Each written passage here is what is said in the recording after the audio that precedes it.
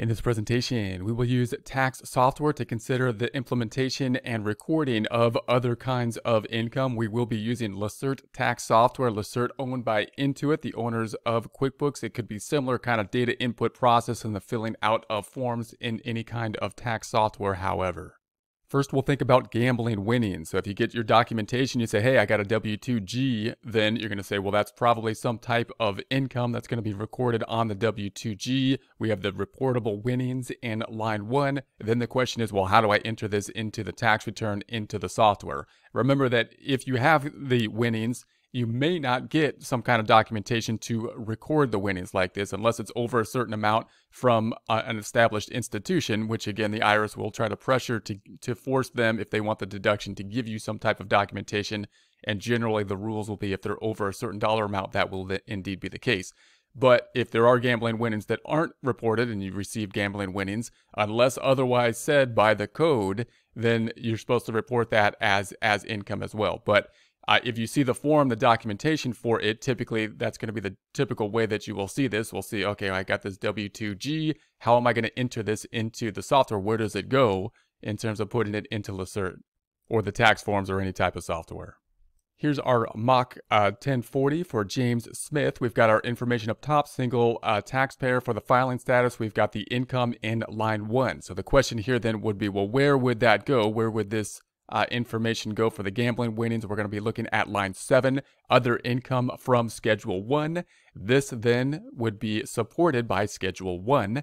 So I'm going to go to Schedule 1 over here and say, okay, here's Schedule 1. Is there anything related to specifically gambling winnings? Nothing here specifically related to gambling winnings. Therefore, I would suspect it would go on the other income line. So I'm going to go ahead and use the software to jump to the other income line by going right-click. Let's jump to that other income line. And I see here we have a data input screen related to a W-2G. That's the one that I'm looking at. I'm looking at a W-2G. So I'm going to open that up and I see gambling winnings here. So gambling winnings, lottery winnings. I want the gambling winnings. So I'm going to go to the data input screen related to them. And then I'm going to put it in the gross income. And I'm going to say that, well, let's just say that we had 1,000 to make it straightforward gambling winnings. And then we're going to go back to our forms and let's see what happens. So we've got the gambling winnings then listing at 1,000 here, $1,000. That's going to add up here on line 9, and that's going to pull forward to the 1040.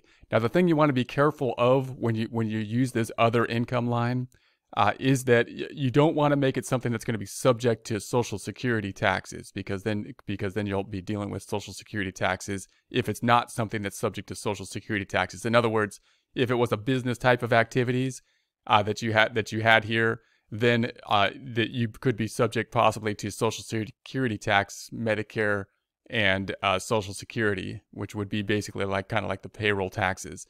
So you want to make sure when you're using the other income line that you're appropriately formatting it as to whether you are subject to Social Security tax or not. Here we got the gambling winnings. We don't have, it's not a business, it's just another type of income. We're subject to the income tax on it. We should not be subject to the Social Security and Medicare. So that 1,000 then feeding into the first line of the 1040.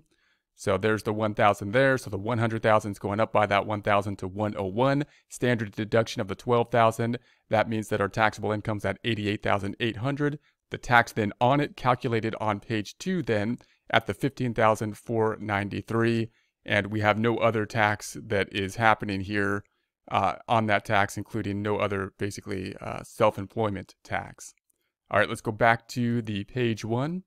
And we've gone back to the original settings. Now we're at the 100,000. We don't have the gambling winnings in there any longer. Now we're going to consider jury duty. What if we had the jury duty? So we would typically have documentation saying, hey, there's going to be income related to the jury duty. The question then will typically be, well, how am I going to put this into the 1040? So if we look down, it's going to be a similar process. We're going to go, so that's probably an other income. That's an unusual income that's not there all the time, and therefore in other income. And therefore, they put it on recently a separate schedule, which is going to be Schedule 1. So Schedule 1 then, I don't see anything specifically related to jury duty. Therefore, I would assume it goes into other income. I'm going to right-click on the Lacerte software to help me figure out if that is indeed the case. I'm going to scroll back down and say, is there a data input screen related to jury duty? There is. Here's a data input screen related to the jury duty pay. I'm going to go to the jury duty pay. Then within jury duty, I'm going to put that $50 we got for jury duty. And then we're going to go back to the forms and scroll down. There's the $50 for the jury duty.